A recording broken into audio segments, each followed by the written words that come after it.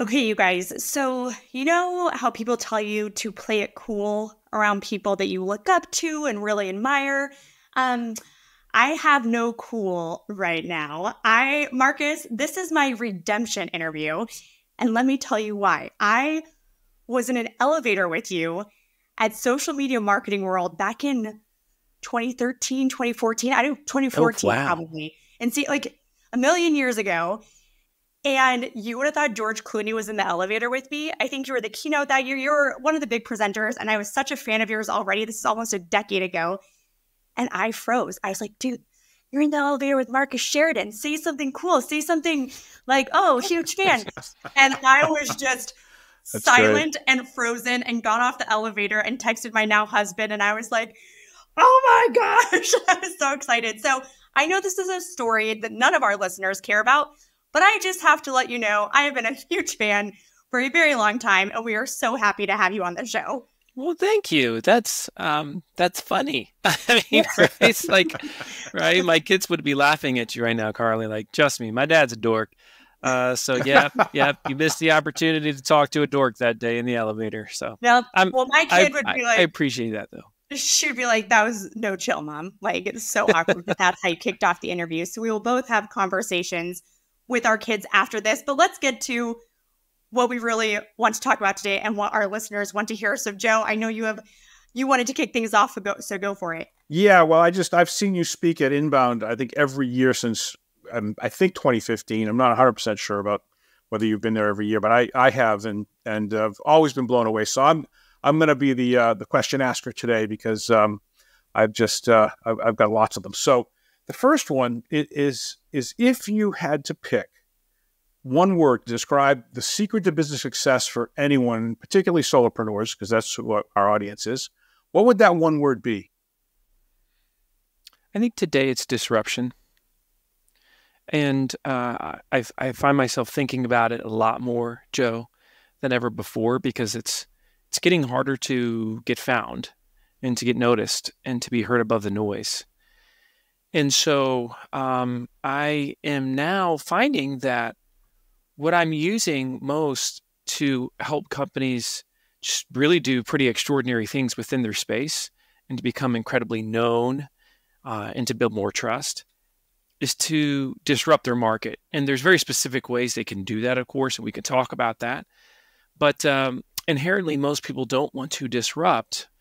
They just want to follow the rules they've always been given within a space, which I think is really sad and not very exciting, right? But if you're willing to do things differently, oh my goodness, like world, get out of your way, because then you can do things that people write about in history books. And I'm serious about that. And you know, a lot of the things I did with my swimming pool company back in the day, I didn't really know they were incredibly disruptive. I mean, I knew that I was getting some complaints and people were saying things that were competitors and whatnot. But in hindsight, I'm like, whoa, that was really, really disruptive. So when we say disruptive in the context of, say, solopreneurs, one-person businesses, that could just be changing a business model around or speaking to something differently, or I mean, what kinds of things might they think of in the context? Let me give you some prompts. And anybody can follow this, and you can use this to really, again, to me, it comes back to getting known and becoming more trusted. So there's really I like to say there's four pillars today of becoming that most known and trusted voice. Number one, you got to be willing to talk about what others in your space aren't willing to talk about. There's a lot of things. That hasn't really changed in many ways for over 10 years that I've been talking about it. We see the big five, and we can dive into the big five later, but you know, those five subjects that buyers want to know, that buyers research, that businesses tend to not talk about. So you can talk a lot about that. So you got to be willing to talk about what others in your space are not willing to talk about. When I say others, I'm talking about the majority. Number two, you got to be willing to show what others in your space are not willing to show, specifically through video. And I still don't think anybody, like, I shouldn't say anybody, most companies are not coming close to tapping into that. And number three, you've got to be willing to sell in a way that others in your space aren't willing to sell. Number four, you got to be more human than everyone in your space is willing to be. Okay, so you got What are you willing to talk about that others aren't willing to talk about? What are you willing to show that others aren't willing to show? How are you willing to sell in a way that others aren't willing to sell? And can you be more human than everyone else in a time when technology is really taking over? And so there's a lot of, different examples of that. But I think one of the easiest that you've heard me harping on, because I know, and if you're listening to this right now in the audience, you're like, okay, I just want an example. Let me give you one of sell, show, and tell. I'll just combine all three of them. And that's self-service tools. I think self-service tools on your website are just, they're going to be taking over, across the board in the coming years. Self-service derives from this reality that they've done some studies. Gartner did one that says 75% of all buyers say they would prefer to have a seller-free sales experience.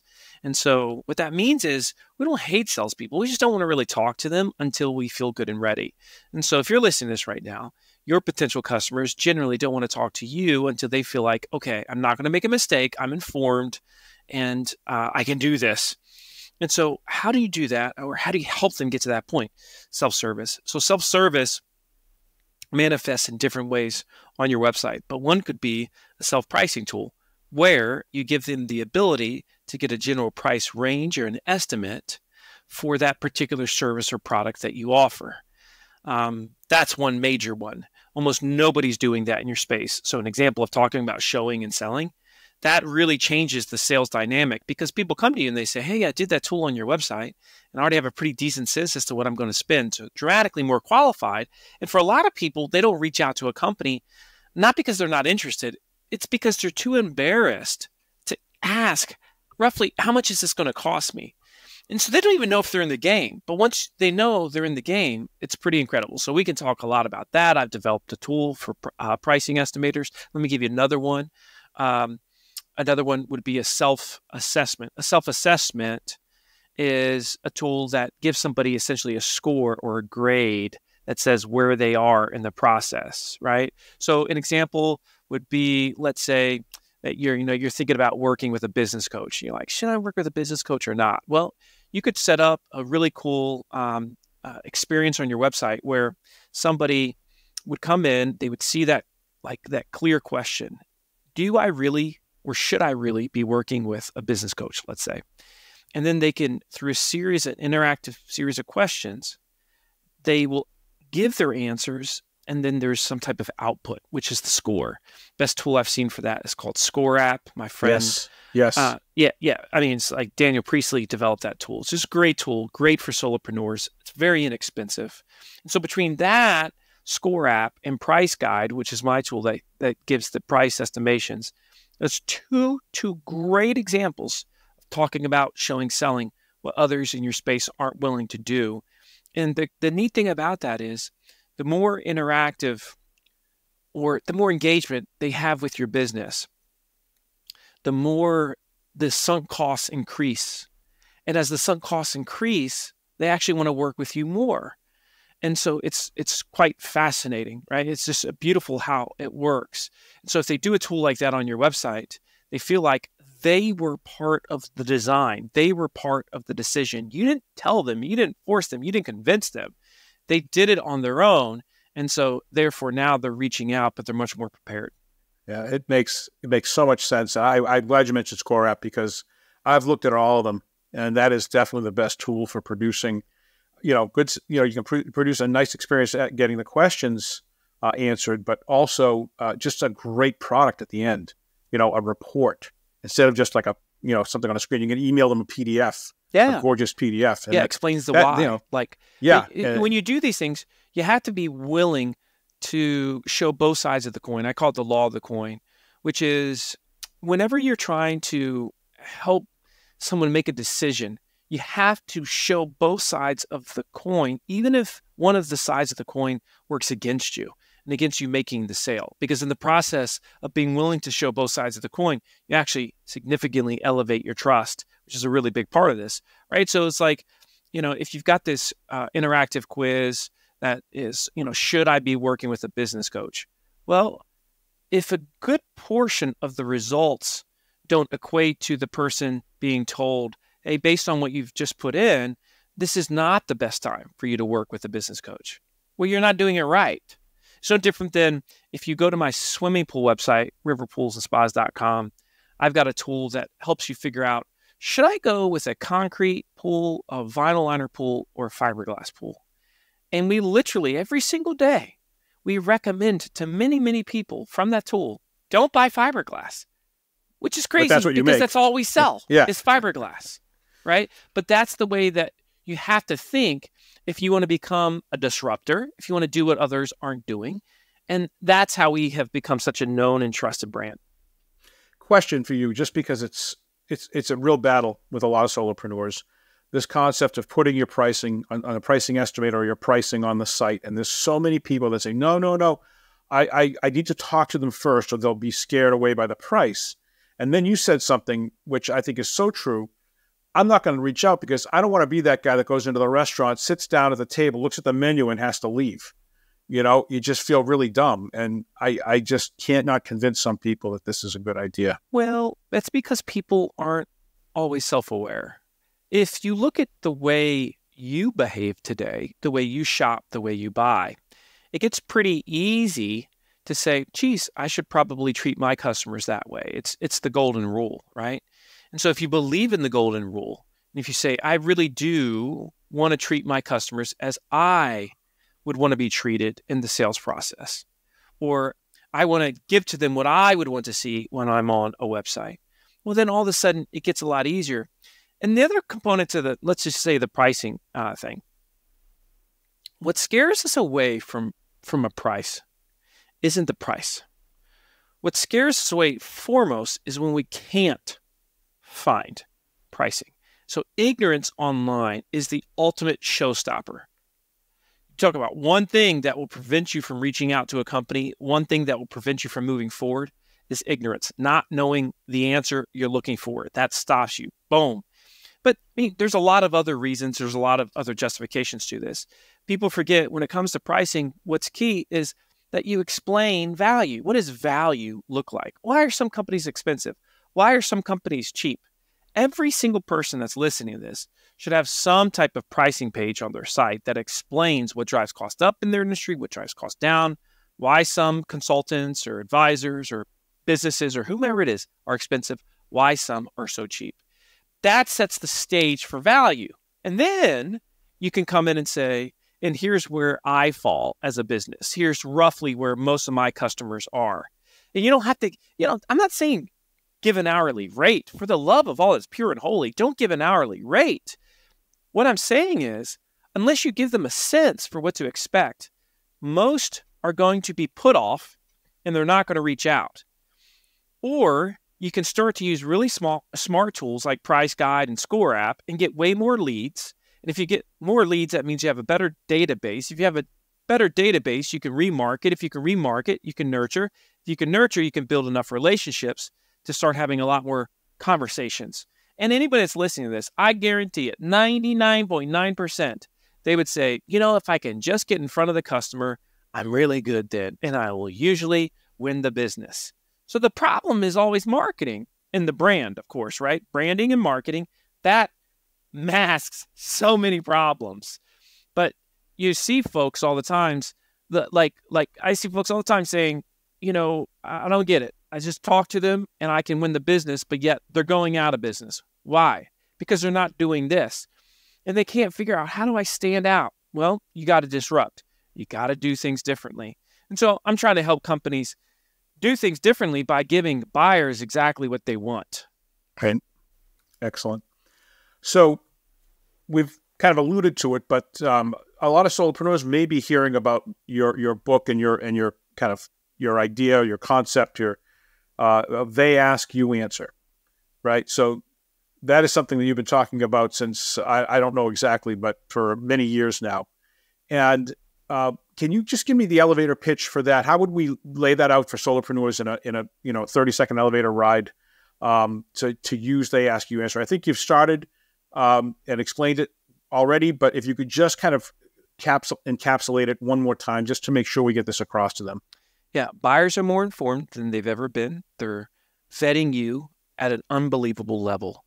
We know that the typical buyer is 80% through that journey before they reach out to a company. They want to be fed. They want to be satiated. They want to find someone they trust before they reach out.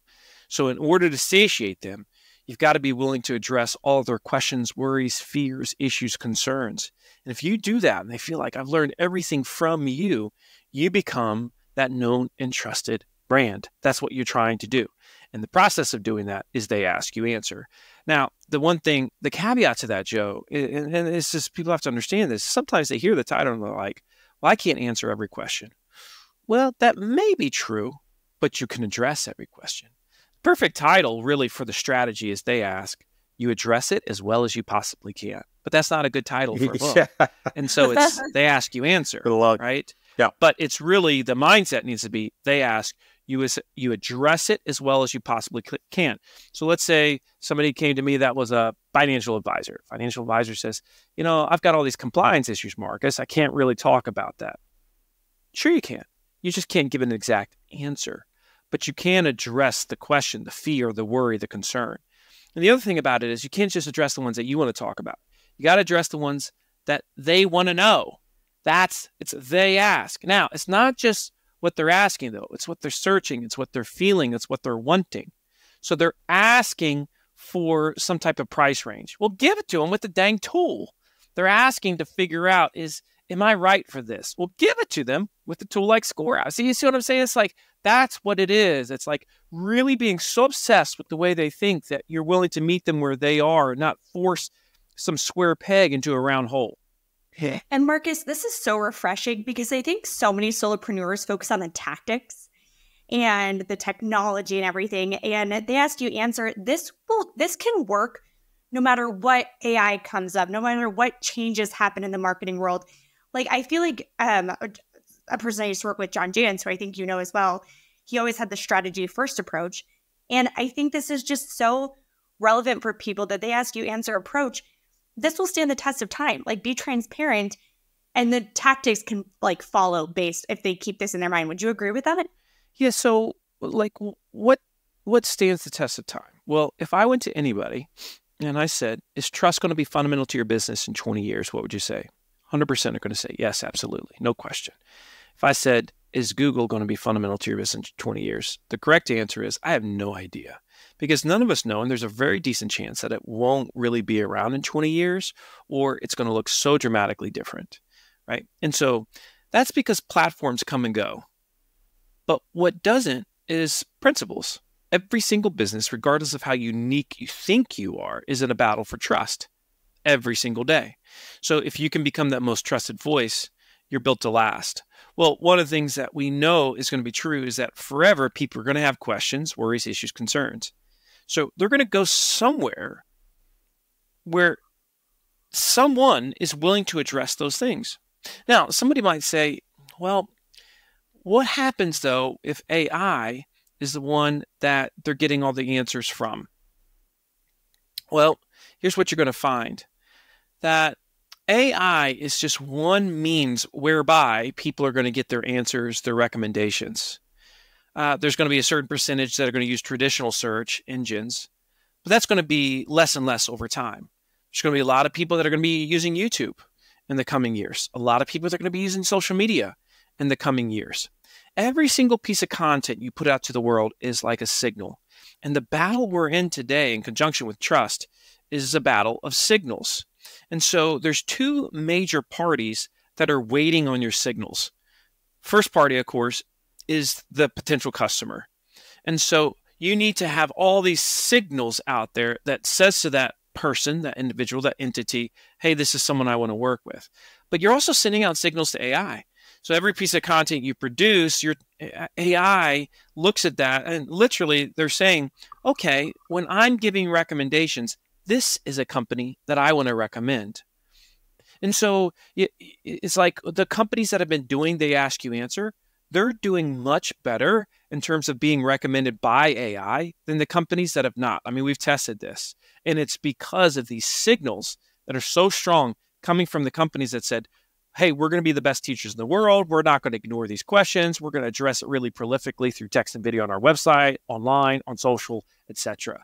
And so that's why it's so built to last, Carly, because it comes back to that fundamental foundational building block, which is trust. Very cool. Yeah, I mean, it makes so much sense that AI is all about answering questions. So if you're answering questions and teaching AI to answer those questions, you're probably going to wind up in a better position with AI. It's true. I mean, we've seen the data now. I mean, it's absolutely true. And it's interesting too, because AI sources stuff, and it's certain platforms show those sources, and you want to be the one that is being sourced. And so there's all these reasons for it. Sometimes people say, well, I'm not going to produce the content because I'm not going to get found on Google because AI is changing all of that. I'm like, that is so nearsighted. I mean, really? That's the only reason why you were producing content before? Come on now, get your head out of the sand. There's 100 other reasons to be doing this. And besides, it's just really, really healthy. Like you guys know that I post on LinkedIn 4 or 5 days a week.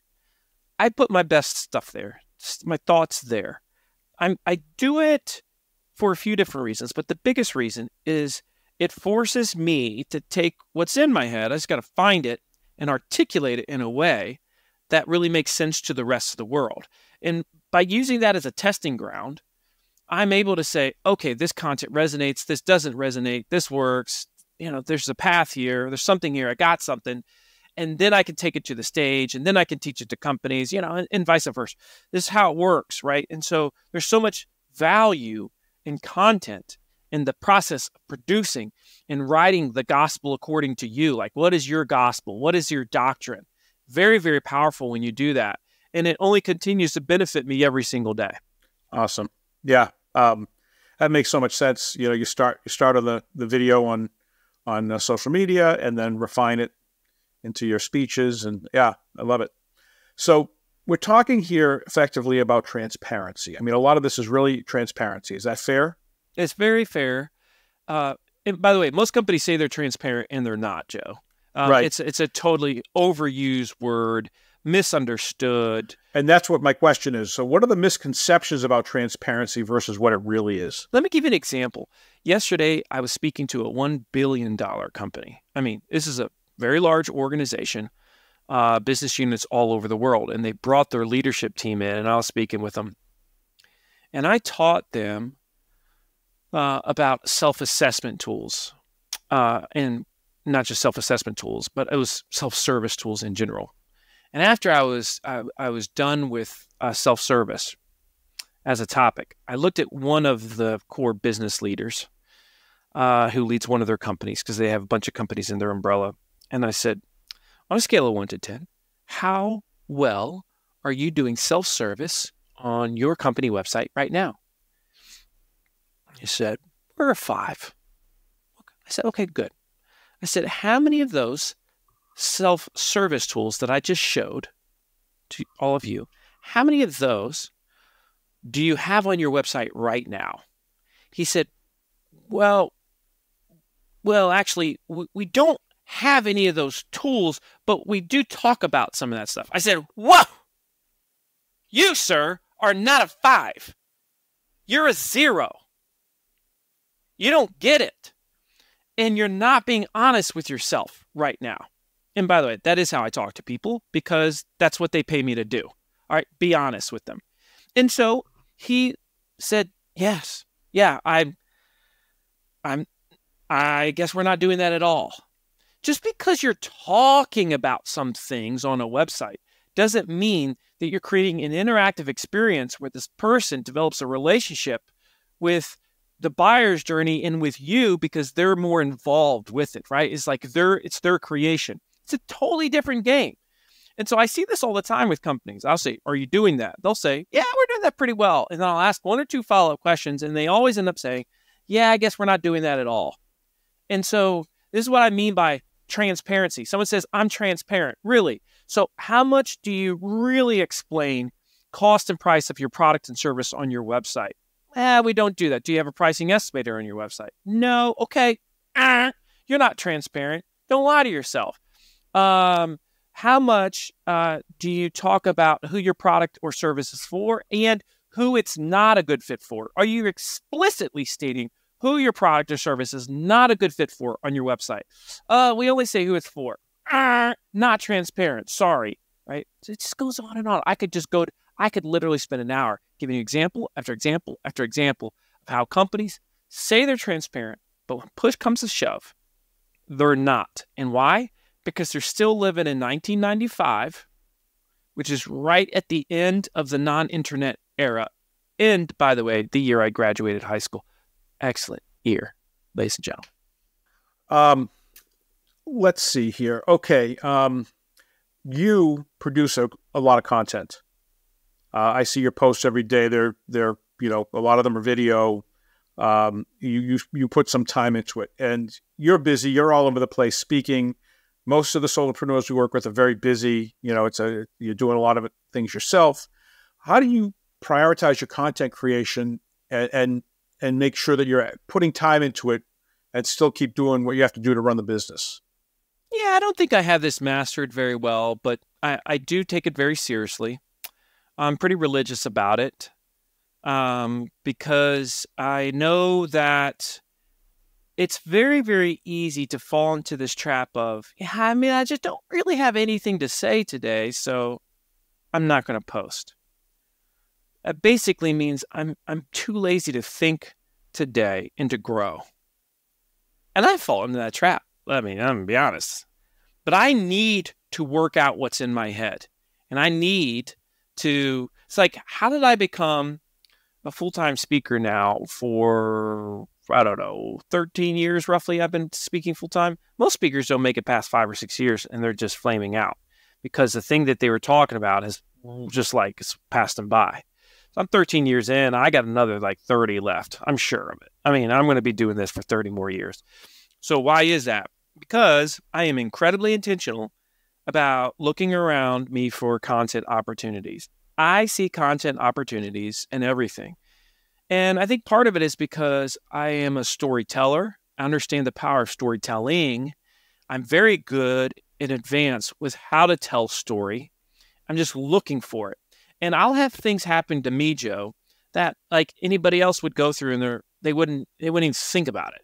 Whereas I have the event happen to me and I'm like, ooh, that could be a great story. I'm going to talk about that. I'm going to integrate that into something, because if I can take that and show it to the world, it'll stick, it'll land. And so it's crazy the difference. You take a platform like LinkedIn of sharing a story versus just sharing let's say a principle, a teaching. 9-day. The stories crush it every time. Well, on the storytelling front, so are you an innate storyteller, or did you become one because of how crazy your success story was? I mean, your pool company's story is so well known throughout the marketing world and beyond, and it was a huge success story. Did your storytelling come from that? And did you have to work at it, or are you just a naturally born storyteller? And what advice do you have for people that struggle with that aspect? Well, the easier answer would be to say, yeah, I've really worked on it. That might be slightly true. It is true in that I've obsessed about communication for a long time. But when I was a kid, I remember I was in 5th grade, and this kid next to me in class was named Mac. And Mac was struggling with a math problem. The teacher was explaining to him how to solve it. And I remember looking at Mac, and I was looking at the teacher, and I could see Mac's face, and Mac clearly wasn't understanding the thing. It just wasn't registering. Teacher just went on and on. Finally, the teacher says, so do you got it, Mac? And Mac's like, yeah, I think so. And I'm thinking to myself, I'm just sitting there like, is anybody else watching this? Mac doesn't get it. He doesn't understand. Hello, teacher. Hello. He doesn't get it. And from an early age, I seemed to understand there was a very big difference between clean, effective communication and communication that was not. Communication that was not clearly understood. And so part of that was that early on, I noticed I could tell stories better than other people. In fact, I can tell people's stories better than they can tell them themselves, right? But there is there nuance to it, yes. But the thing that I oftentimes will tell people, because occasionally I'll work with someone and mentor someone, especially if they're trying to become a better speaker or better presenter, whether it's a leader, speaker, whatever. I always say, I can't see what you're saying right now. And if I can't see what you're saying, then it doesn't have legs. It just doesn't work. It doesn't resonate. And so that's the mistake that a lot of people make. They naturally assume that you can see what they can see. But, even when I just told you that story about Mac, you could see me sitting there. You could see Mac a little bit. You could see the confusion on his face. You could see the teacher which wasn't getting it, right? It was a really quick story. But, I see the world in the form of a story, which is why, you take a good interview. Every single question you ask, if I'm good at my job, I have a story for it. It's a question like, how many of these stories do I want to tell?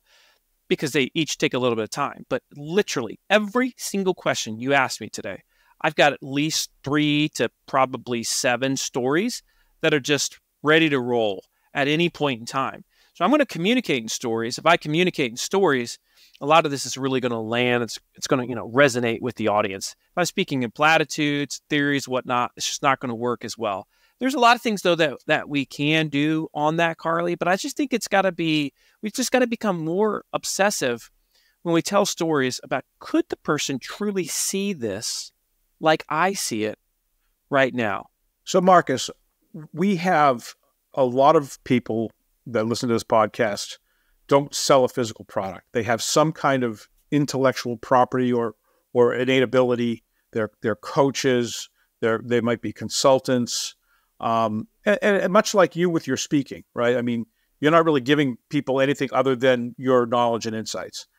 And as you put out content and answer questions, how do you thread the needle between, doing enough to build trust and be helpful and not giving away the farm so you don't have anything left to sell?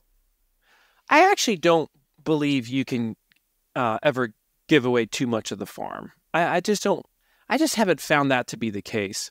I love the story of the Geek Squad. I don't know if you've heard the Geek Squad, but they fix computers, and they're a big company around the U.S., UK, and they actually do a great job creating content that teaches people how to fix their computer problems. And one time, somebody went to the CEO and said, you're producing all this content. Doesn't that somewhat, cut your nose to spite your face situation here? And he said, don't you realize the number one person, my number one customer, is the person that tries to do it themselves.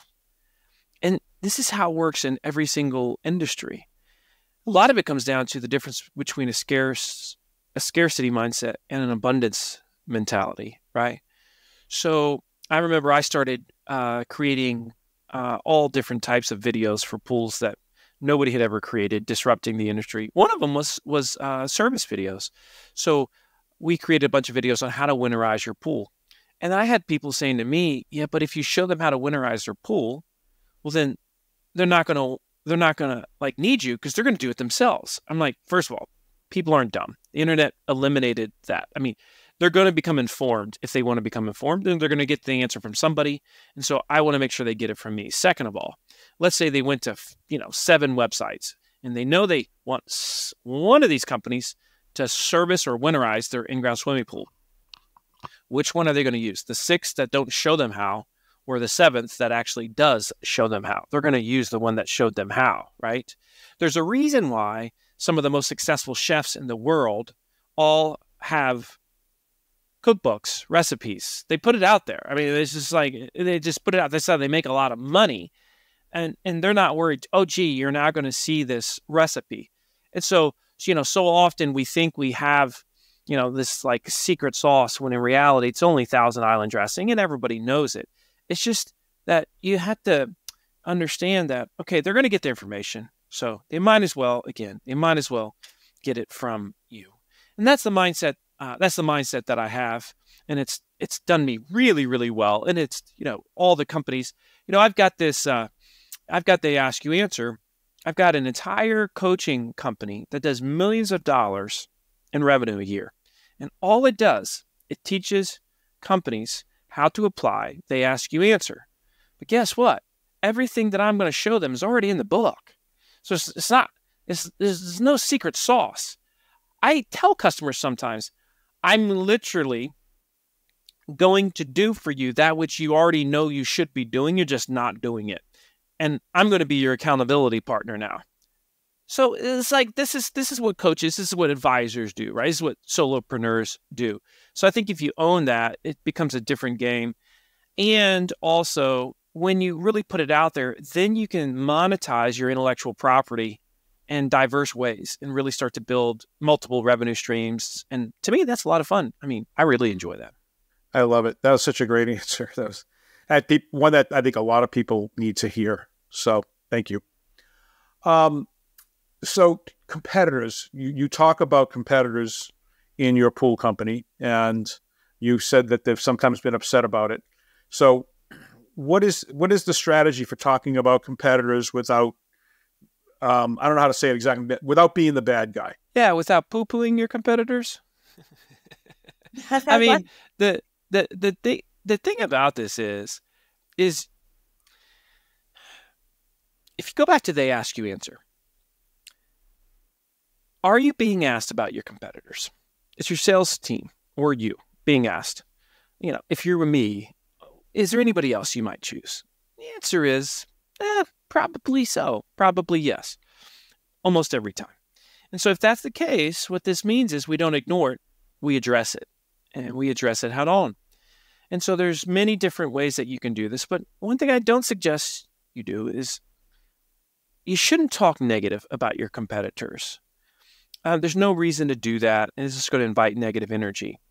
But you can factually state the differences.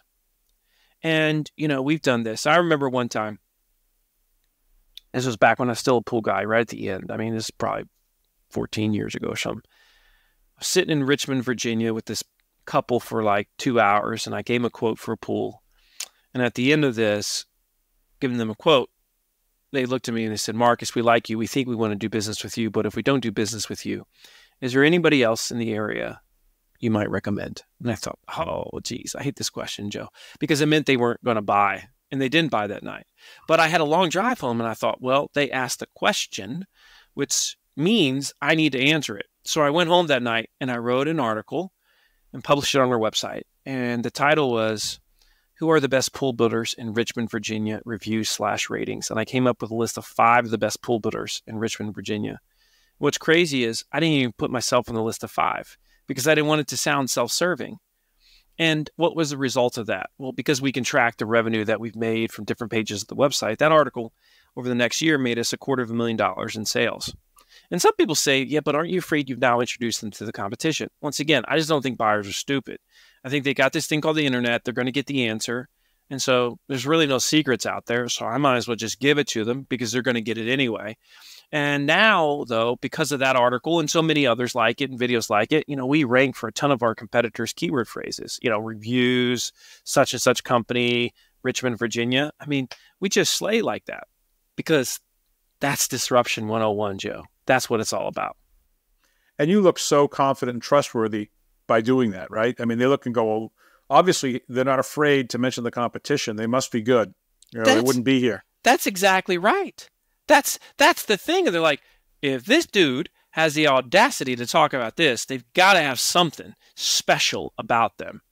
And so, I mean, I've just done so many things like this. I mean, I could literally go on and on. If you're listening to this right now, it's like, have you really done anything truly different that you're known for in your space? Let me give you another example. And this might not directly apply to a solopreneur, but I think it's a great example because it just happened to me yesterday. So yesterday I'm speaking to this company that makes labels, and they do it all over the world. And I asked them, I said, is there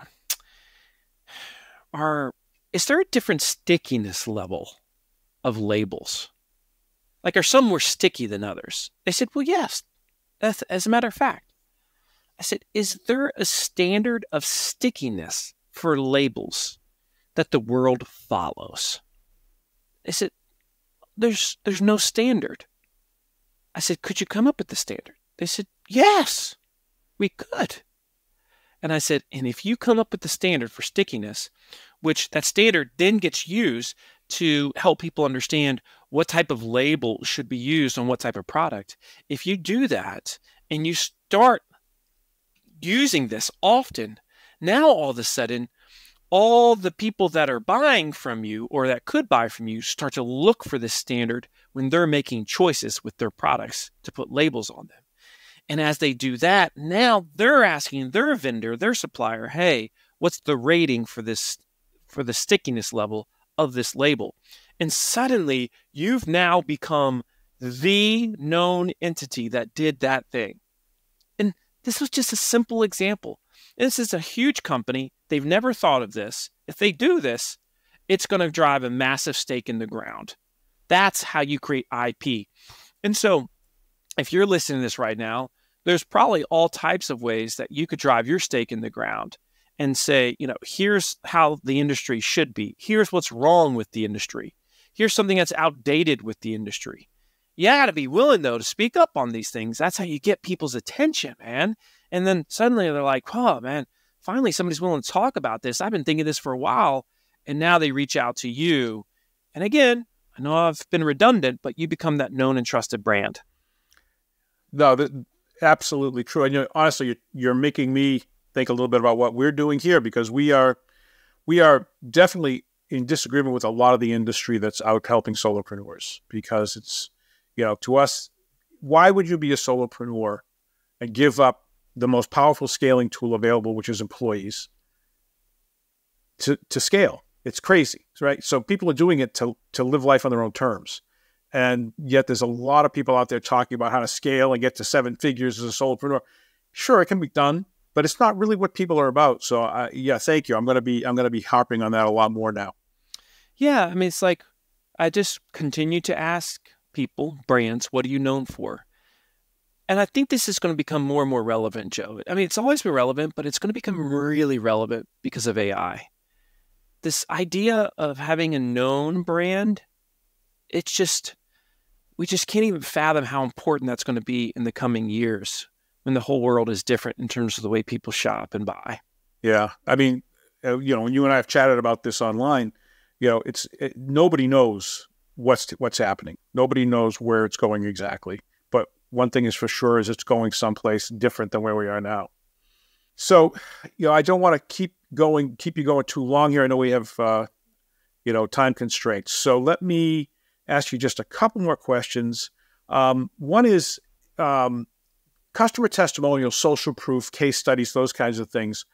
Do you have any particular recommendations or advice for how to use those to build credibility and trust? Well, I still think they're a really big deal. Google My Business is a very, very big deal for geocentric companies, And I would just say this, having been in a lot of industries this year and a lot of businesses that were location-based, I will say this. The ones that do the best when it comes to social proof, reviews, etc., have an intentional program whereby they gather these reviews. They gather the testimonials. They don't do it by chance and happenstance. It is part of their entire, let's call it, customer journey. And so if you're listening to this and it's not integrated into your entire sales process and customer journey, it needs to be, because it's that important.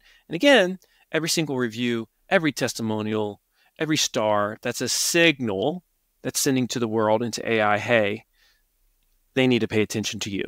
Very good. And we ask this of every guest on this podcast. What is your favorite quote about success? It would be from Jim Rohn, who's one of my greatest mentors by far. And I could give 27 of his quotes right out the gate. But the one that he's maybe most famous for, and I believe most, is you have to learn to work harder on yourself than you do on your job. And once you learn to work harder on yourself than you do on your job, really extraordinary things happen. Awesome. And lastly, if people want to learn more about you, your business and what you do, where can they find you? Well, make sure you connect with me on LinkedIn. Just say, yeah, hey, I heard you on the One Person Podcast and, enjoyed whatever, or I hated it, Marcus. Either way, connect with me there on LinkedIn. You can also find my tool price guide at priceguide.ai. Consider using that if you want to generate a lot more leads. Definitely works. And you can email me if you want. An easy email is marcus@marcussheridan.com. It's pretty easy. Well, Marcus, thank you so much. This was just totally awesome. And we are so excited to have had you on the podcast. And I will continue to follow you on LinkedIn, and I check out your posts every day. They're always inspiring. So appreciate it very much. And listeners, don't forget to subscribe. Give us that nice 5-star review. Check us out on YouTube if you want to see Marcus's animated persona in video. And we'll see you next week on The Aspiring Solopreneur. Thanks a lot.